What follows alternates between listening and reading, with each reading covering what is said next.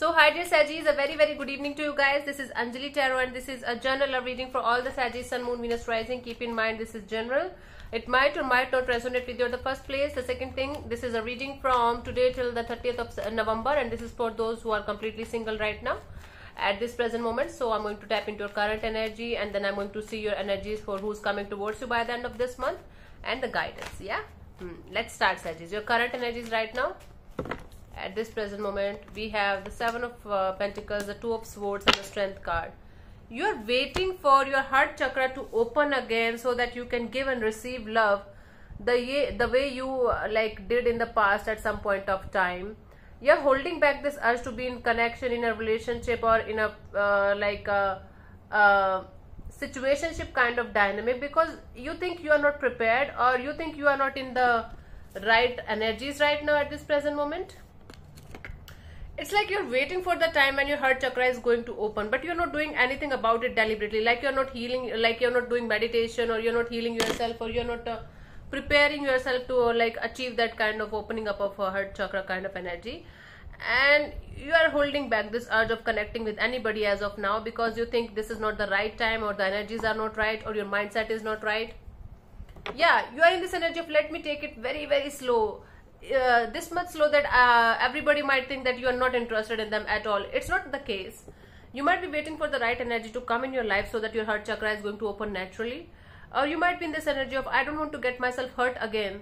That's why you are like holding back this urge to connect with anybody even though you want to. It's like from inside of you, deep inside of you, longing for love, but you're scared to open up. This is what is happening. Let's see who's coming towards you by the end of this month.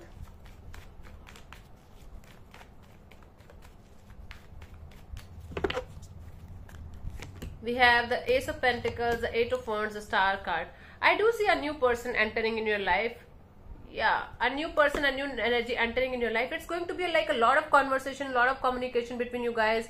And it's going to be a very healing and soothing kind of energy where both of you are going to talk to each other like you know each other like from a very long time. And it's going to lead to this energy of yes, I can see future with this person. Even if it is going to be like a conversation for a few minutes or few like days for some of you, you are going to feel like okay, this person and I have the potential to have a future to go together, or at least we have the potential to heal each other. I think this person is also coming out of a trapped kind of energy, of a mental jail kind of a situation where they were not able to let go of something or someone. But when you guys are going to meet each other, you guys are going to instantly connect with each other on that like mental connection is going to be very strong. Where both of you are going to be like talking about life in the same manner, thinking about life in the same manner, and both of you are going to give each other a very positive and nurturing and healing kind of energy. And at least one of you is going to see a future with the other person here, even if it is going to be again like just a conversation in like about 2-3 days or 2-3 hours maybe, but you guys will see the potential in the situation. So the next person, the next energy, the new energy that's entering in your life might be in Aquarius, Aries, Leo, Sagittarius, Taurus, Virgo, Capricorn, Sun, Moon, Venus, or Rising. They are also coming out of a bad phase of their life, something they are not that they are not able to let go of. It's quite painful for them. But when you guys are going to connect, you guys are going to talk a lot about life and future direction of your careers and healing energies. It's like going to be a mental connection. Very good, very good. It's going to start with a mental connection. Let's see the guidance for you guys in the situation, Sagittarius, for Saggies singles till the end of this week, month. Death card, the Wheel of Fortune, the Fool card.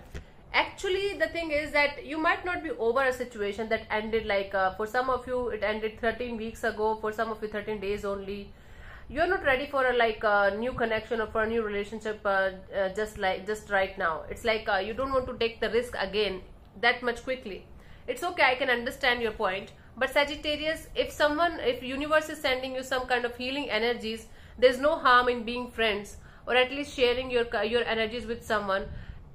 It's always recommended to like date a person or to connect with a person for at least 2, 3, 4 months to see where things are going in a particular situation. But in your case, if you're connecting with the energy, you can take them as a friendship kind of dynamic only, or you can take it as like you don't have to have this kind of marriage expectation or happily ever after kind of expectation from a new person or a new energy. doesn't mean that you should not connect with anybody new at all. It means that you should take it slow. Instead of jumping into a relationship or situationship, you should take it slow to the level of, okay, I will see how things are going in the situation in the coming future.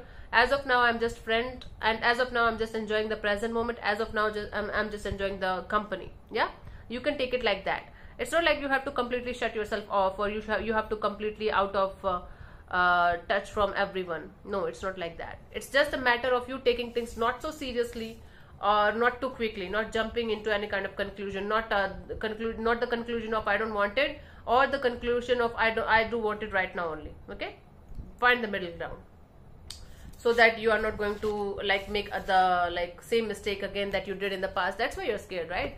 Because you don't want to repeat the same cycle again in your life. I can understand, but take it slow, enjoy the present moment, and be in a friendship kind of dynamic without having any kind of very heavy expectation or high expectation. And let's see. Yeah, thank you so much for tuning in, Sagis. I'll see you soon in the next video. Bye bye, take care, God bless you, namaste.